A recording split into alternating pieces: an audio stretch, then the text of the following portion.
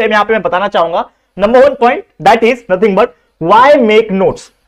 जैसे कि आपके मन में एक सवाल तो आया होगा कि सर ने बोला कि चलो टॉपर बनना है तो नोट्स बनाना चाहिए, लेकिन एक्चुअल में नोट्स क्यों बनाना चाहिए? सबसे इंपॉर्टेंट रीजन ये है कि जब भी आप नोट्स बनाते हो, लेट्स सपोज कि आप टेक्स्ट बुक फॉलो कर रहे हो, लेट्स सपोज आप किसी भी चीज को फॉलो कर रहे हो और उससे नोट्स बना रहे हो, आप लेक्चर सुन रहे हो किसी का वीडियो देख के या फिर लाइव लेक्चर सुन रहे हो किसी का ऑफलाइन क्लासेस में या फिर स्कूल में, तो जब आप सुन रहे हो उस चीज को और जब उसको लिख रहे हो, तो जब हम कोई चीज सुनते हैं, देखते हैं और उसको नोट डाउन करते हैं, तो मोस्ट ऑफ द टाइम हमारा जो ब्रेन होता है उस चीज को पकड़ लेता है और उस चीज को ज्यादा समय तक याद कर पाता है। तो एक चीज मैं बताना चाहूंगा जो कि है अप्रोक्सीमेटली लगभग 30 to 40% आपका स्टडी जो है ना वो लिखते लिखते ही हो जाएगा, और ये मैंने खुद ने आजमाया हुआ है। जी हां दोस्तों, जिस भी क्वेश्चन, समझ लो एक क्वेश्चन उठाओ, आज जाके खुद ही अपने घर में एक प्रैक्टिकल करो, आधा घंटा लगेगा। मैं आपको एक टास्क दे रहा हूं, करना कुछ नहीं है, आप क्या करो,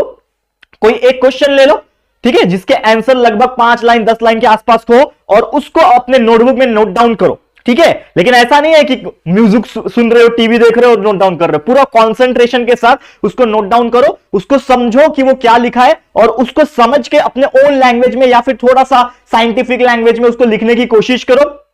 ठीक है। और फिर जाके अपने आप से पूछना, वो क्वेश्चन को रखना, अपना हाथ रखना और आंसर बोलने की कोशिश करना। मैं आपको बोल सकता हूं कि पूरा तो नहीं बोल पाओगे, लेकिन मैं बोल सकता हूं कि 30 to 40% आपको उस क्वेश्चन का आंसर पता होगा। क्यों? क्योंकि आपके दिमाग ने उस चीज को लिखते हुए देखा है, ठीक है ना। हमारा आईज और जो ब्रेन है ना वो कनेक्टेड है भैया, हाथ भी कनेक्टेड है, तो सब चीज हमारे सबकॉन्शियस माइंड में चलता रहता है कि क्या लिख रहा है तू, किस चीज का लिख रहा है, समझ में आ रहा है उसको कि वो चीज जो लिख रहा है,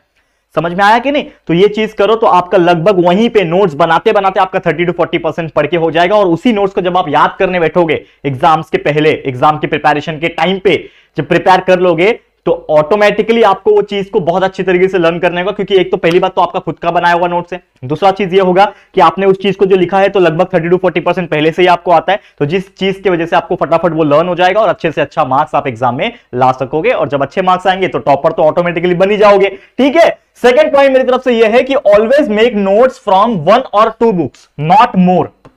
उससे ज्यादा नहीं। बच्चे गलती क्या करते हैं, जैसे मैंने कई सारे स्टूडेंट्स को देखा है, ठीक है ना, मेरे भी कुछ फ्रेंड्स थे, जब मैं पढ़ता था तब भी देखा था मैंने, लोग क्या करते हैं, लोग डाइजेस्ट ले लेंगे, टेक्स्ट बुक रख लेंगे सामने, कोई और सीरीज ले लेंगे, बहुत सारे मार्केट में पब्लिकेशंस के अलग अलग बुक आते हैं, ठीक है ना। देखो सब अपनी अपनी जगह बेस्ट है, लेकिन 8-9 बुक एक साथ मैंने रख दिया। आपने मूवी नहीं, वो मीम्स देखा होगा, एक बच्चा है just 2 hours before exam bed पे बैठा हुआ है और उसके सामने से 8-10 बुक पड़े हुए। तो सोचो यार, अगर आप एक स्टूडेंट हो और आपके सामने 8-10 बुक पढ़े तो किसमें से पढ़ोगे?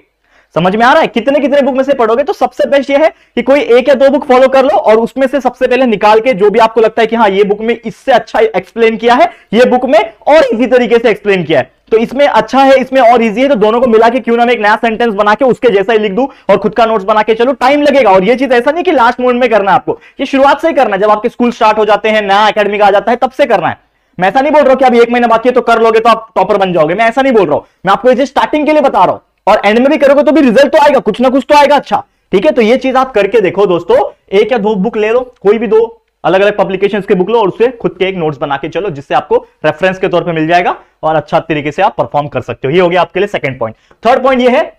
Always keep your text book and lecture videos with you. इससे क्या होगा? पहली बात तो text book is whole and soul, हमारा पूरा सिलेबस हम टेक्स्ट बुक से ही पढ़ते हैं, तो टेक्स्ट बुक्स हमारे लिए देवता है, तो टेक्स्ट बुक को तो हम इग्नोर नहीं मार सकते, चाहे कोई भी पब्लिकेशन को इग्नोर मार दो, लेकिन text book is very important for us as a student. तो टेक्स्ट बुक आपके पास है, तो टेक्स्ट बुक को क्या करो, सबसे पहले आप देखो कि टेक्स्ट बुक में है क्या, और जो क्वेश्चंस का आंसर आप पब्लिकेशंस के हेल्प से आप नोट्स बना के चल रहे हो, तो वो टेक्स्ट बुक के हिसाब से मैच करने की कोशिश करो। क्या ये syllabus point of view important है? क्या ये हमारे academic point of view important है?